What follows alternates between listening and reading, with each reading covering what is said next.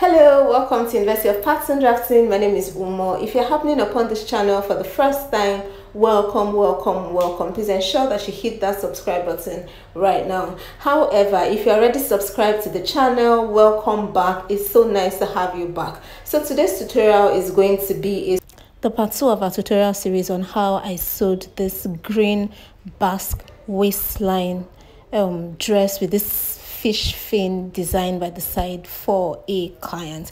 So to understand what I've done here, please follow the link in the description box to watch the part 1 of this series. So she wanted something really similar and I made something really similar for her. So this is what it turned out to be like. So my dress form is a size 8 and the client is a size 14. So this dress form does not even do justice to how beautiful this dress actually turned out, and she absolutely loved the dress. So here is the second part of this series. So after cutting this out, I'm just going ahead to work on that the fin design by the side of the dress. Now bear in mind that this is actually a straight dress with a slit at the back. Do you understand that? Then it has this design of like the fish fin. So I'm going to show you how I did the other side. I've done one side, so I'm going to show you how I did the other side. So this is collar stay that you can see in between. Do you understand? So this longer side that you can see is about 15 inches, while the shorter side, I still eventually cut it, is about 5 inches. So can you see that? So it's just a rectangle, or not a rectangle per se. I cut out a rectangle that was 15 inches by, I think the full length was, I think, about 30 inches or so. Do you understand? So 15 by 30 inches, and then I now went ahead to cut out this diagonal line that you can see me cutting. Do you understand? So the longer side is about 15 inches, the end, which is the shorter side, is about 5 inches, and then I ironed collar stay to both sides. Do you understand that? I ironed collar stay to it and then did the placement of this stoned area. Do you understand that? So this is actually cut and placed on it. The design is actually cut and placed on it. So this is essentially what it is. And then you now go ahead and pleat. Do you understand that? So you just go ahead and pleat. So in pleating, ensure that you follow the exact pattern of the other side. So I'm going to flip this the right way so that I don't make any mistake. So I'll flip it the right way so that I actually don't make any mistake. So I flipped it the right way so that the length for both designs would be the same thing, and then the pleats would also follow the same direction. So I'm just pleating and pinning, pleating and pinning, pleating and pinning. That's basically what I did here. So after doing all that, ensure that the length that you have after the pleats, after pleating, is the same for both sides. Do you understand that? So I'm just going ahead to remeasure it. I had to recut it because this side I wanted to reduce it to 5 inches. Do you understand? It was 8 inches I used initially, so I had to take it out and then recut everything. I did that for both sides. However, I finished doing that, and here I had joined it. So to join this now, you're joining it in between the front and the back. Can you see that? In between the front and the back of the main fashion fabric. Do you understand? The lining fabric would actually be joined separately. So this was the hardest part. Like, this was so difficult to do because of the stones and all of that. And also that back shouldn't be left like that. The flip side of this fin design should actually have this design, which I eventually did. So it should actually have the stones and designs that the other side has. So anyways, go ahead and join it. You can see that because of the stones and then the 2 layers of collar stay, which is really hard, it was so difficult to sew. But anyways, this is what the final result actually looked like. So now this is the corset area. This is the lining, as you can see, and then this is the main fashion fabric. Now I'm going to go ahead and sew up the boning channels. For the boning channels, I actually used taffeta to create the boning channels. You understand? You can cut the taffeta and bias and then use it to create the boning channels. I've taught all of this in the advanced online corset masterclass, so you can actually follow the seller link in the description box to actually purchase the full course. So I'm just trimming off the excess of the boning channels that I had joined.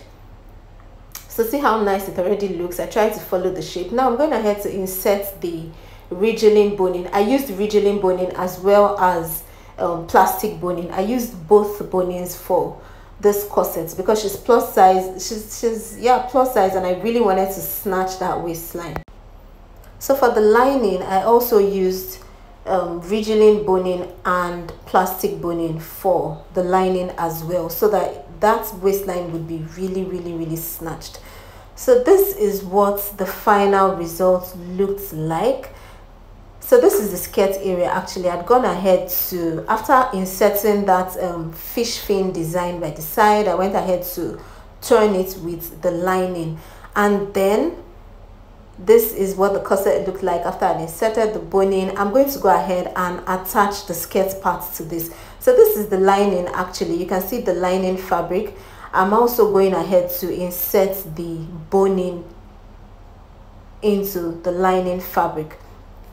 So you can see my center back also. I also inserted 4 layers of ridgeline boning side by side just to make it really neat. Now this design also has a taping at the basque waistline, so you can see that that is what I have created. So here I've attached the skirt part to the corset part. So this is what it actually looks like. You can see how really nice it is, and you can see that that basque waistline has actually come out. So now I'm going ahead to work on the cup area. So remember that I said that I worked with the regular bra cup, not the double padded bra cup. I worked with the regular bra cup, so I also used wadding for the cup area. So this is what it looks like, the cup area looks like, and then I'm going to go ahead and sew up the fabric for the cup and then attach this cup to it. So after attaching it, I'll go ahead, trim it off, and then attach this to the dress itself. Do you understand that? So I'm just pinning the cups in place, and this is what it looks like. Can you see that? And then I'm going to go ahead and attach this to the cup area. So having attached it, this is what it actually looks like. You can see how nice and clean it is. And then I went ahead to also attach the cup area of the lining fabric. You can see what this also looks like. So I was just trying to finish up the boning process here. So I'm finishing up the boning process here. You can see I'm also boning the lining fabric so that that waistline would really be snatched, because she said she doesn't want to have to wear waist trainer. So I'm just boning it and ensuring that it is really sturdy. So after doing that, I'll just go ahead and finish up the dress. So I'm going ahead to just finish this up. I'll just stitch this together and then finish it up. So this is my yoke area. You can see that I said I was going to cut the front and back together. So you can see I sellotaped it there, and I'm going to cut that together. So after cutting that together, I would go ahead and attach that to the dress. However, before then, I wanted to just show you how I cut out the design from the net of the George. Remember that George also comes with nets, this net that is beaded. So I cut that out with my smoldering iron, and I'm using my B6000 to gum into the fabric. Now you can also use your candle and glue gun, which might be a bit more messy, but I think it lasts more, because after doing this, there were still some places I had to use the glue gun for. So just go ahead and do that. This is really important because you can see the design on Mercy Johnson's own is quite high.